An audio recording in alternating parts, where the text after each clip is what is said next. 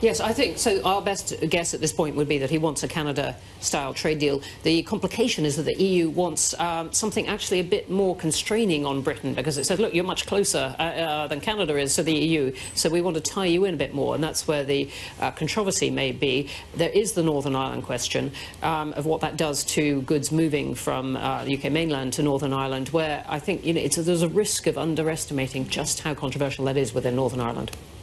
Well, Bronwen, I mean, it's very fluid here, and I still don't have a handle on what happens in February, March, and April. Is there active negotiation here, or do we just sort of slip our way through 2020?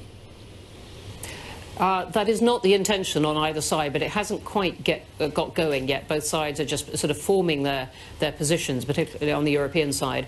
I think with the Brexit day out of the way, you will begin to hear much more very quickly about the shape of negotiations, and there are all kinds of deadlines right in the middle of the year about whether the Prime Minister, if he's going to ask for an extension, he insists he's not, but if he were going to, that's right in the middle of the year. There's a deadline for agreeing on fish, immensely controversial, also in the middle of the year. So stuff has to start to move pretty quickly. But I think, if there's going to be a conflict, it's about this word of alignment.